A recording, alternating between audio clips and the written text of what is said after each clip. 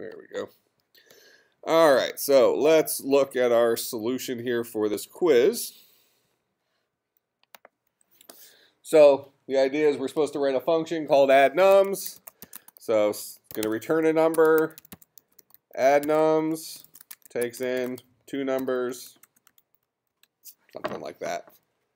So something in the ballpark of like that for the quiz. If you left the curly braces off, that's fine because I didn't actually ask you to implement it. So if you just wrote the header, that's good enough. But two parameters, comma delimited list. They have to have types associated with them. So we have one that's a number A, another one that's a number B. Name of the function is addNums, returns an int. If you left the static off, that's fine as well, since I haven't really given you good context for what that means. Static is not always there, but in our world right now it is. All right, so questions about that? All right, so now that we learned last time kind of the, what is that? I guess the Rosetta Stone for the Java language relative to Alice. Now we can actually start writing stuff in Java using the programming as a skill set logic that we've already learned relative to Alice. All right, so we're going to start off by writing we decided we're going to do TicTacToe kind of the Java way. Just so we have reference to this, I'm going to cut that stuff. I'm going to put it all the way down here at the very bottom. So at the very, very, very bottom of my class, I put a multi-line comment. So a slash asterisk starts a comment. An asterisk slash ends a comment. So all this stuff is going to be ignored by the Java compiler. It's for human eyes only. Okay, if you want a single line comment, that's just slash slash. And you can put a little single line comment that maybe describes what a variable's for or something like that. Now, this is something we really didn't have in Alice. So as our program got more and more complex, we didn't really have the ability to, comment our code, and we can kind of get out of. You can add notes over to the side, right? Okay, but it wasn't in line. You couldn't really see it in line. I don't think it's in line. Game Salad, the tool we used to use, would allow you to name your function something, and then you could actually write a little paragraph in there underneath it. But punchline is that a lot of programming classes, they start off and say you should comment every line. Totally disagree with that. All right, we want our, so a phrase that I often use and something you'll read about sometimes is this idea that you want to write self-documenting code. Now, having said that, that doesn't mean you never put comments. Self-documenting code effectively says, name your functions in meaningful ways. Name your variables something meaningful. Don't create a variable named XYZ when you're actually holding somebody's first name. Name it first name. So at a glance, you know what that variable likely means. Okay?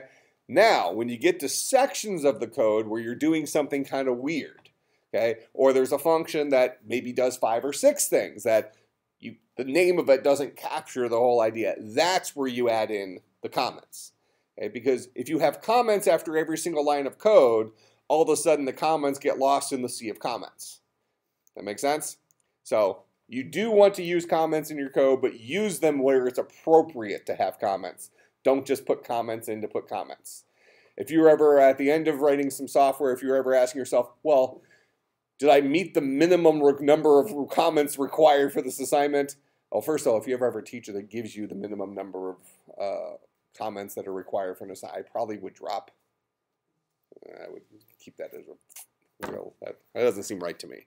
But in any case, the minimum number of comments you should have for a project is whatever is the right number of comments to have for the project. Just like when somebody says, write a paper that does something, and you say, well, how long does it need to be? Long enough. I never understood that either. Like, when teachers give a paper that says it has to be, 3 to 5 pages or something like that. I mean, I can understand if you want to give some sort of minimal length so somebody doesn't give you a sentence. But as long as you've described well enough, like what the goal of the paper is, here's the concept I'm asking you to research. Tell me about this in terms of these 4 points. If you could do that in a page, great. If you could do that in 14 pages, I don't know if I want to read 14 pages, but you know, it should be long enough to accomplish the goal, right? I mean, how many of you have ever had to write a paper that the teacher said needs to be a 5-page paper, and at page 1.5, you're like, okay, I'm out of crap to say. And then you're just looking for filler, right? Who wants to read filler? Just garbage. Complete garbage. All right, so we want to start off here. We're going to write a function that displays what we're going to have as our initial facsimile of a tic-tac-toe board. Okay? So we want to kind of start thinking about this world of tic-tac-toe that we've already been considering, so we're not resolving large problems, but now we want to think about it in the context of the Java world, where we're no longer having to solve the problem in terms of monkey kings and mad hatters and things like that. We can solve things using the tools that are afforded to us in Java. But we're also going to do this in a text-based manner, so we don't have all this stuff that looks appealing on the screen. Instead, it's all just going to be boring-looking text. All right, so we're going to start off. We're going to have a method called that's going to be static. Don't worry about that for right now. It's actually not going to return anything, and we're just going to call this guy display board. And for starters, we're going to hard code our board in here, what our board should look like.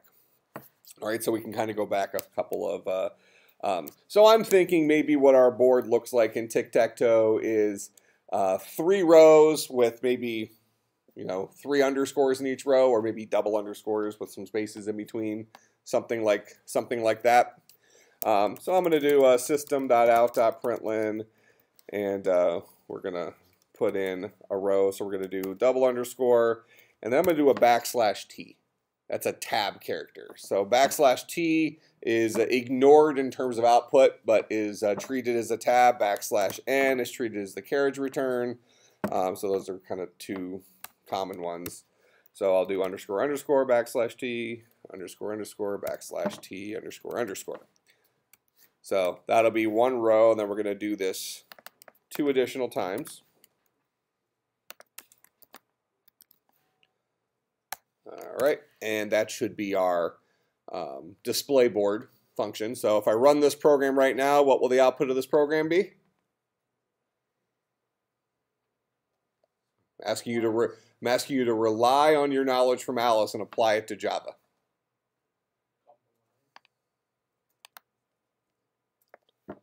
So all programs begin and end with main. We have a starting point. So we have an untapped resource here. We've written a function that will do something, but we never actually called that function, right? So we're going to call upon that function now. So I'm going to say driver.displayBoard. This function being static, and this isn't something I'm going to ask you about in this class. It's something we drill pretty well. You're not going to be responsible for this material right this second, okay? Because I'm going to have to show you the alternative to this later. But this static keyword makes this function what's called a class function. Static makes this function a class function. Class functions are owned by the class in which they were defined. In this case, that's the class called driver. So we call that function using the name of the class, driver.displayBoard. In our world right now, that's all we know about. Okay, we've kind of seen some stuff when we were doing all the Monkey King stuff and things like that in Java, but we're going to roll back and pretend like we haven't seen that yet. That's more foreshadowing where we're going. But for right now, this is what functions look like. This is how we call them. The driver technically is not required. You can just call it like that because the current context we are in is a static context. So inside of main, I'm in a function that's owned by the class. So that means whenever I call a function, it's assumed that it's the class calling it. So I don't actually need driver. The biggest reason I like to put in driver, in this case, is for spelling. So now I can just go down and say, oh, display board. I don't have to type the whole thing. So it's the command completion stuff that makes life a little bit easier. All right, so now that we are actually calling upon our function, if we go ahead and hit play, there is our tic-tac-toe board with some tabs between it. All right, now at this point, this is a hard-coded tic-tac-toe board. The reality is that as we're playing tic-tac-toe here, we probably want either X's or O's to start showing up in here, right? All right. In fact, it might make the most sense for us to do 3 tabs so that we can, or 3 underscores, so we can have that middle one get replaced with either the X or the O. And hopefully that'll make it look a little more consistent once we start going. But whatever. So that's going to be our tic-tac-toe board. But right now we're hard coding it, where we really want to generate this guy in terms of the current state of the board. That make sense? So what we're going to do is we need to keep track of this is a row, this is a row, and this is a row. And we need to hold up to 3 pieces of information for each of those. 3 strings, 3 pieces of text. Okay, 1 string could, well, default they're all going to be underscores. Okay, but then we're going to change it where there might be an underscore X underscore for one of the rows columns. So we're going to need 3 variables, and these are going to be arrays, collections of things. All right, so we're actually going to store these arrays as collections of chars, because we really want to keep track of X's, O's, or no move. Make sense? Okay, that's what we want to keep track of. So we're going to create our initial board. And so we're going to have a char array called row 1. And we're going to hard code this stuff in here. So row 1 is going to have an initial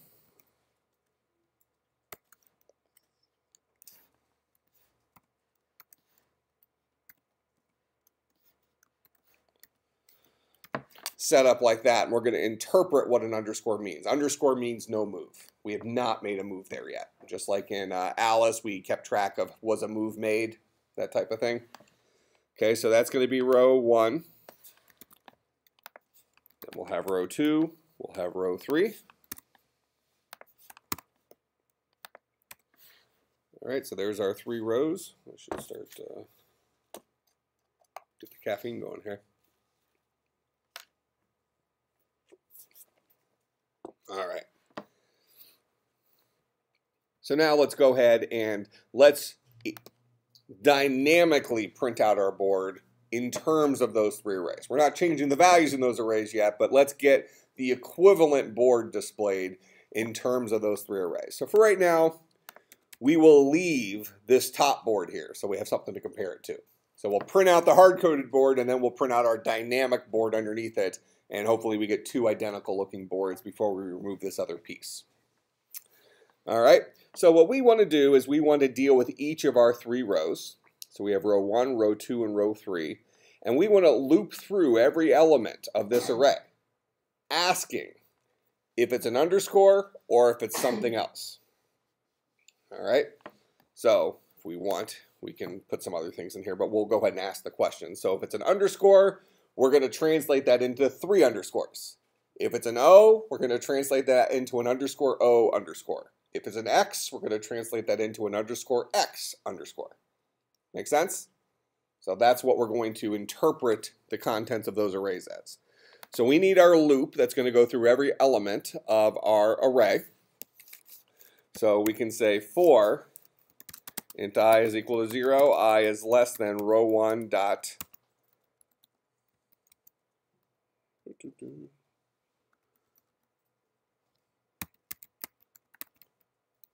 what is the issue here? Oh, these need to be static. I'm in a static context.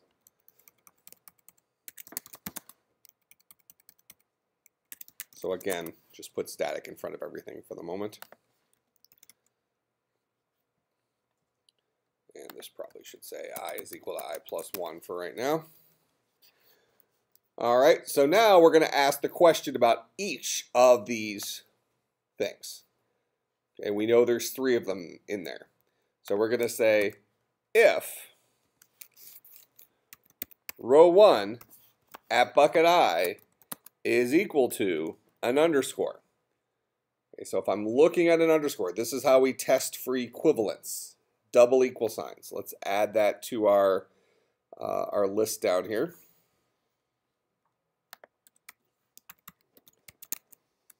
Boolean operators. Double equal sign is equivalence.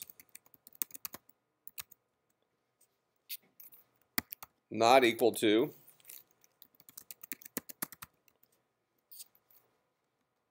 Then we have the less than, the greater than, those guys. So we'll leave it at that for right now. So if the current column we're looking at in row 1 is equal to the underscore, then what we're going to do is we're going to print out system.out.print. So println, print something and kicks it down a line. Print keeps it on the same line. So we're going to print something. What are we going to print?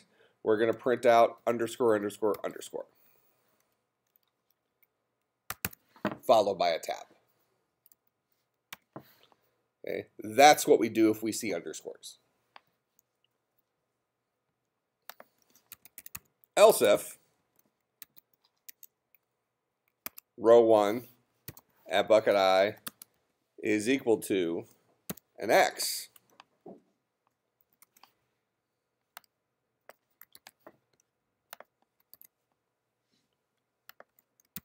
we'll put in our X. Else must have been an O. All right, so 3 states that we can have for each of those. It can be an underscore, it can be an X, it can be an O, and we'll respond accordingly for each of those. So that's what we do for row 1. We would duplicate this for row 2. We would duplicate that for row 3. But let's go ahead and run this real quick and just make sure that row 1 duplicates this part right here. And we don't need this final tab. It's not going to hurt anything. Well, let's just run it for the moment. So here's row 1, and here's our dynamically generated row 1. Looks the same. So far, so good. We can prove that everything is legit if we go up here and we put an X here, we put an O here, and now we'll see that we get X's and O's on that last one. All right, so a little bit better than shrunk or not shrunk Monkey Kings who change color. I don't know if that's better or worse, but looks more like TicTacToe at least. All right, so we'll go back to our underscores here. Now we can certainly repeat this code again for our various rows. But since we're repeating something multiple times, why shouldn't we write a function that knows how to process an individual row and turns it into this? Okay, so what I'm going to do here is we're going to write another function. We'll call this guy static void display row. And display row is going to take in a char array as a parameter. We'll call it row. It's going to take in a char array as a parameter. I'm going to take all of this code here and we'll put it inside of display row. And then wherever we say row 1, we'll change it to row.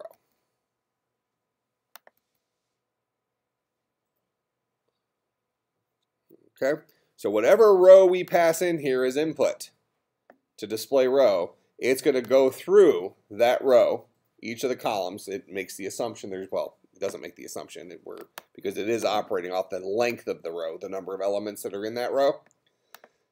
And it's processing it depending on what the current status of each of those are. And what we will do here at the end is we're going to do a system.out.println and then just print out the empty string. That'll kick it down a line.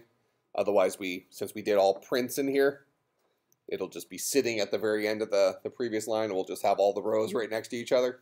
So visually, we want it to kick down a line. So this is how we display a row now. So in here, we can say driver.display row, and we want to go ahead and display row 1. We should see we'll get the same output as we, ooh. Oh, I have it inside the loop. We want to after we're done doing all of those columns, we want to kick it down a line, not each time through. So we put this outside of our loop. So this will process the 3 columns, then we'll jump down a line.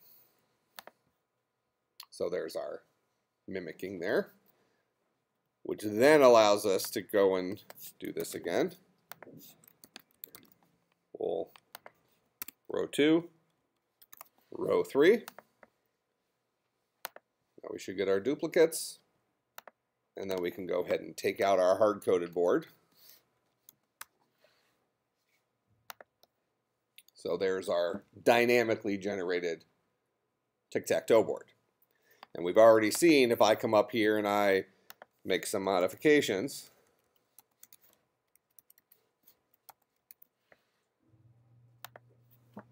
that it's dynamically building that board based on the state of those 3 arrays. So far, so good? All right, so we'll go back to the... All right, so this is displaying a row, this is displaying a board. Displaying a board just shows our 3 rows. All right, so now we need to be able to get information in from our user. What move do they want to make? Well, how are we going to put in current moves? We probably need to put in rows by columns, right? So we can just assume that this is row 1 or row 0, however you want to think about it. This is probably row 0, row 1, row 2. This is column 0, column 1, column 2. In our game before, we did this by count, right? This was the first element, the second element, the third, the fourth, the fifth, the sixth, something like that. So maybe we want to give it the grid location of where these guys live.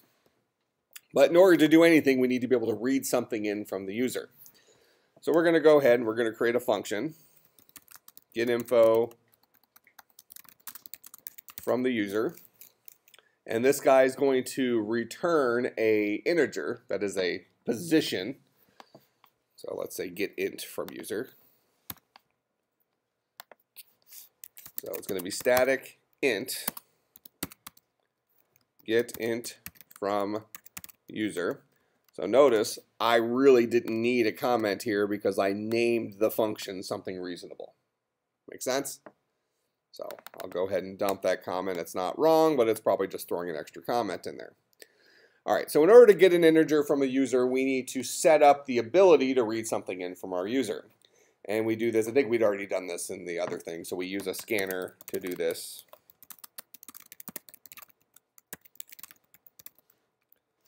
So we're going to build our scanner around standard input, which is the keyboard. I'll need to go ahead and import. Oh, option enter.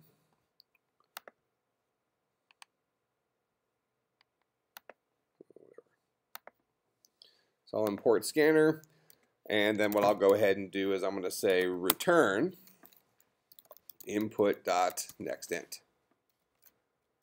So that'll get an integer from the user. We just created it as a local function for us to use.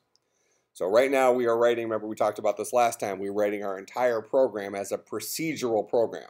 One monolithic main, remember from what we talked about earlier in the semester? So everything is happening inside of this one class, all right, and we just are splitting it into different functions, but we're still calling them from this one internal housing rather than having classes, objects that have stuff in them. All right, so we'll get her in from the user. So now I'm going ahead and I'm displaying my board up here, but let's do a proof of concept here. So we're going to go ahead and we're going to get a piece of information from our user. We're going to get the row and we're going to get the column. All right, so we're going to say system.out.print. Please enter a row. Int row is going to be equal to driver.getInt from user. Then we'll say please enter a column.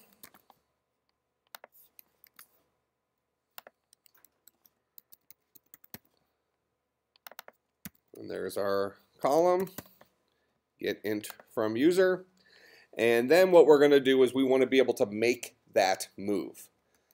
So when we make a move, we're going to tell it which row and which column we're going to.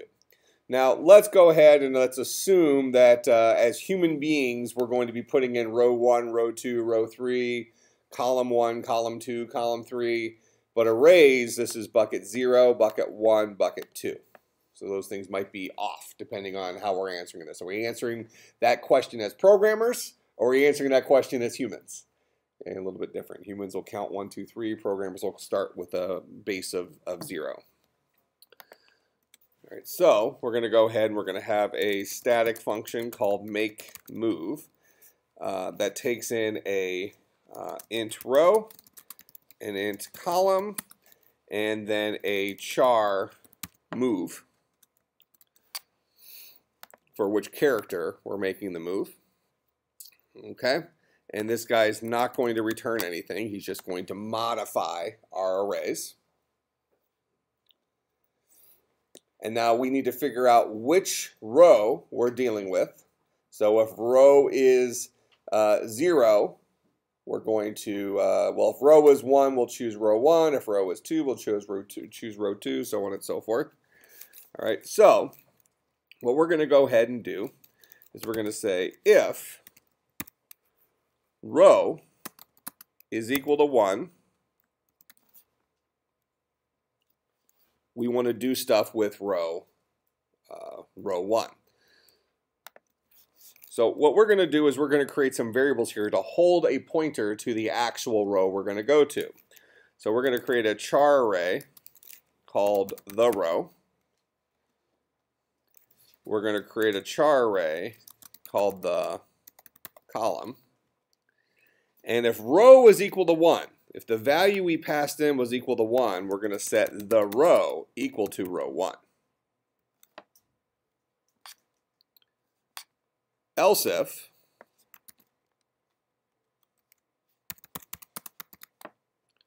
row is equal to 2, we'll set the row equal to 2. Else if row is equal to 3, we'll set the row equal to 3. So after we've gone through this little minefield here, the row will be equal to the row we're making the move on. Make sense? Similarly, we'll ask the same questions about our columns. If column is equal to 1,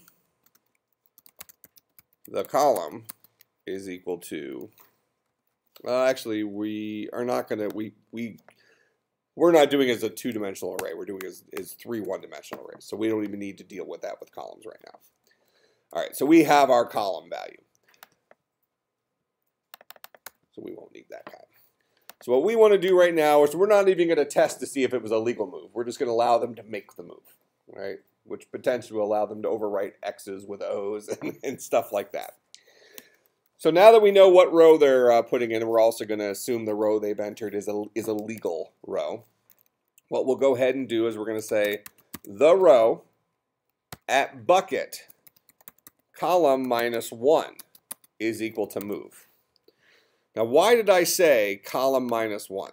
And this is going to yell at me and say, by the way, the row might not have had a value in it. So why don't we just do this? We'll assume they entered in row 1 unless we prove otherwise. So we'll set the row equal to row 1 initially.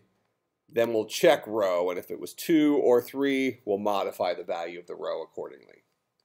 Because it was yelling at me saying, here, let me just go back. I'll show you the yell.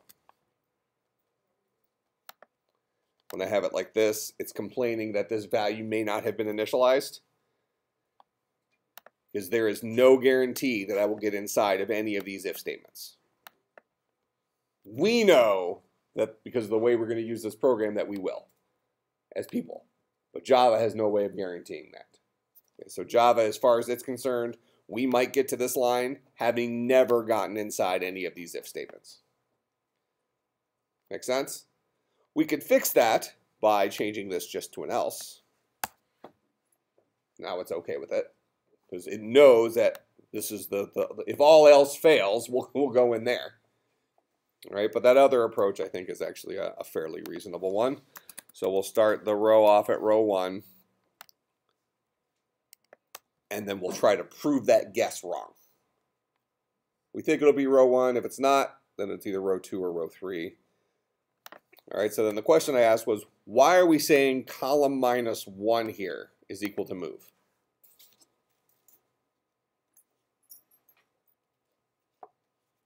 We've decided that as a user, we're going to enter in, when it asks us what row, we're going to say 1, 2, or 3. When it asks us what column, we're going to say 1, 2, or 3. But I'm saying that when we set our move, we're setting it for the row that we selected, based on what we did up here, at column, whatever they entered, minus 1. So if I entered in a column of 1, in programming terms, that actually means bucket 0 of my row. That's where the first column is. That makes sense? That's why I'm saying column minus 1 here. This is a choice we're making. Because if we are, this choice here says that we're expecting the user to enter in a 1-based index for the column. We're expecting the people to act like humans rather than act like programmers. Once you've completely gone to the dark side, you'll start thinking in terms of 0 index, but most people think in terms of 1 index, right? All right, so this will make our move. So we'll go ahead and say driver dot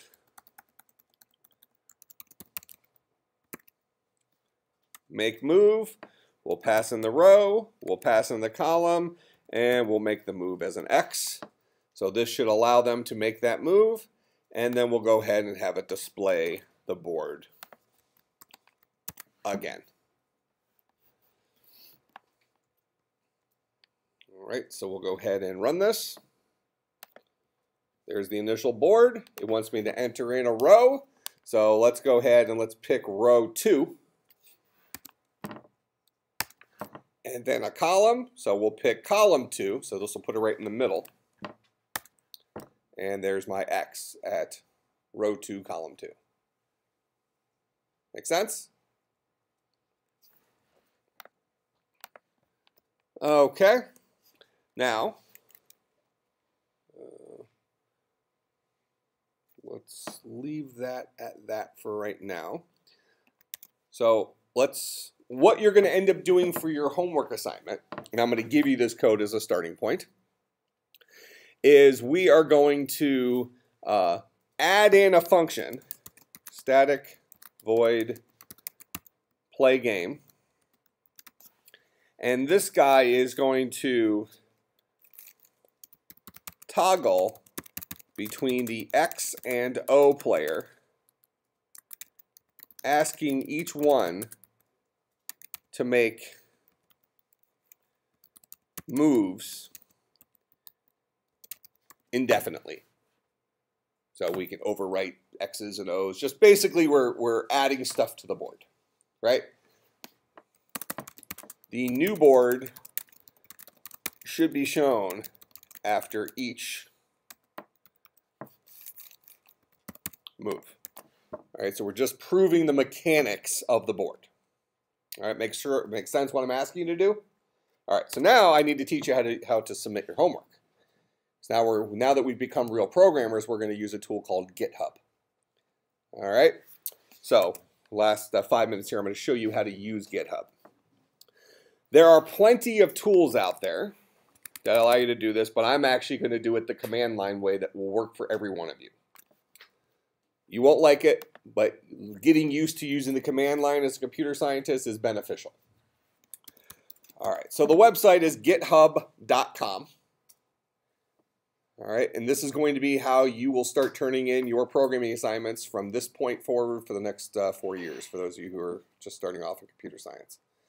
All right, and for those of you who are a CS minor or something like that, GitHub is a tool that you'll use all over the place when you get into industry, when people are distributing software and stuff like that. So for lack of a better description, GitHub is the free way of distributing software applications between people, and they've set themselves up as the industry standard for this, with their business model being this. Once everybody is used to using GitHub, it's for something called source control, which I'll talk about in a second. Sometimes you want your projects to be private. For instance, if I'm working on a software application that I'm selling somebody, I probably don't want the entire world to be able to see it. That's when I have to pay GitHub for private repositories. We're going to be using public repositories. Okay? What's going to be nice about that is for those of you when you're working on your homework assignments, if you're collaborating with other classmates, you can send them your GitHub link and say, this is the code I currently have. Do you see what's wrong with it? That also opens things up to cheating, but I'll find out about it on the exams. All right? So I'm not going to sit there and nitpick on cheating because it's just a waste of everybody's time. We already have your money. So if you choose to not learn anything, that's on you, I suppose. Anyways, this is the website for GitHub. So this is the process you'll go through for submitting your homework assignment. So pay attention for the last 4 minutes here. So once you create your account on GitHub, so when you first come to the site, you can sign up with Facebook or anything like that or create your own account. You'll come up to this little plus sign here for create new. We're going to create a new repository. The repository we're going to create here, I'm going to call it CSC200 Spring 2016 TicTacToe. All right, that's what I'm going to call that guy. And then we're going to go ahead and I'm going to just click Create Repository. And it's going to give me all these funky instructions. You're going to want to leave those up for now. I'm going to show you how to use each of these, and I actually ignore a few of these. All right, so now what you're going to do, for those of you who are Mac users, you don't have to install anything special. GitHub, Git, the tool that GitHub uses, it's a web-based front end for a tool called Git, G-I-T. Okay, and Git is what's called a source control tool. So it allows you to keep track of all the changes you've ever made to your software. So as we keep updating TicTacToe, I'll keep pushing new changes to our repository so you'll be able to see all states of the changes we've ever made. For you, you're just going to be using it to submit your homework. Okay, and then what you're going to do is give me the link in the end. All right, so if you're a Mac user, you're going to just follow the instructions I'm going to show you. If you're a PC user, get Windows. So here's the git.com, downloading it. So just do the, if you just do a search for git space Windows, it'll take you to this. It's going to take you to either 32 or 64-bit Windows setup. Ultimately, what it's going to do is it's going to give you an icon that you can click on that will take you to a screen that basically looks like this. Okay, command line thing. Not to be confused with the DOS command line that you're maybe used to using on Windows. It's a different application. All right, so once you've gotten to this point, whether you're a Windows user or a Mac user, we are going to go ahead and we need to move into the directory where our stuff lives. So I think let's just go here. I think I keep everything in Dropbox.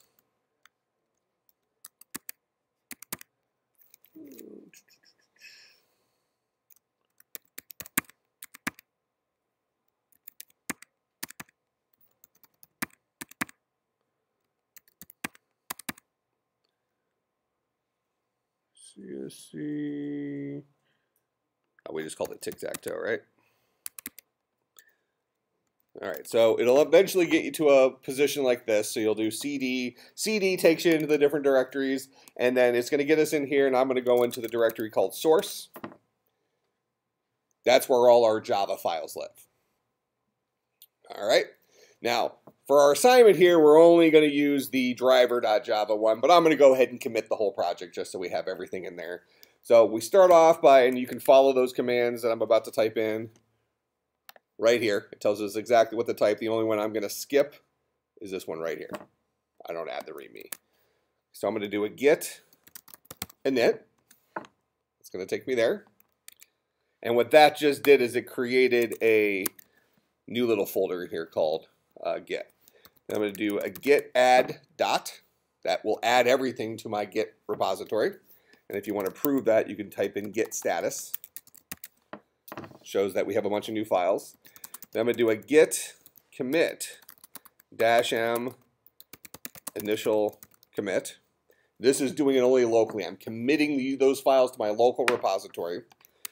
The next thing, we only have to do this one time. I need to let my local Git repository know about GitHub.